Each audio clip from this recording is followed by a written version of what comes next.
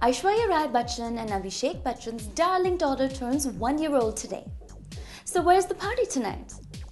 Aaradhya Bachchan was born on November 16, 2011 in the Seven Hills Hospital at Andheri, Mumbai. And that was the moment of perfect jubilation for her parents, Aaradhya Bachchan and Abhishek Bachchan, grandparents Amitabh Bachchan, Jaya Bachchan, and Brindya Raj Krishna Raj Rai, apart from the oh so many fans who are waiting for the little one's arrival.